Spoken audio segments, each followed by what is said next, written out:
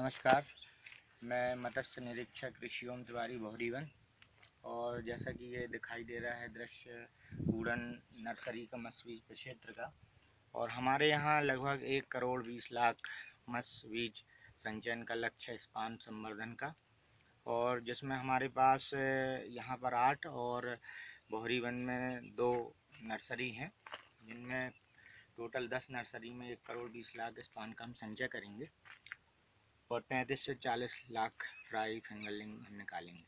तो जैसा कि आप ये दिखाई दे रहा है, ये अपना स्पान कलेक्शन नेट है। इसमें छोटे बच्चे जो हमने अभी परसों संचयन करे, क्या 9 तारीख को प्लेंटन नेट है, प्लेंटन नेट है।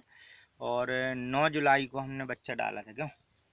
और ये दिखाई दे रहा है तो बिल्कुल छोटे साइज का था। अब देखिए थोड़ा सा डेवलपमेंट इसका हो गया, दिखाई दे रहा है। इसमें कतला, रोहू, मृगल 3 प्रजाति के जो बच्चे हैं वो हैं।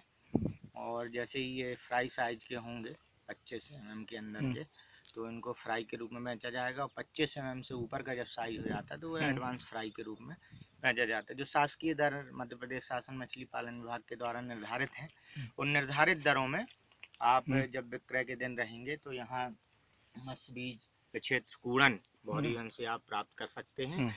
और कोई भी हितग्राही जो कि शासकीय तालाब पट्टाधारी है, निजी तालाब है, या ऐसे गहरे खेत हैं, डह हैं, गड्ढे हैं, तो उनके खसरा नक्शा या जो भी छाया प्रति लाके करें और मत्स्य पालन करके अतिरिक्त आय अर्जन करके और समाज को पौष्टिक आहार प्रदान करें। इसी के साथ 1 मिनट के देख लीजिए नर्सरी हमारी।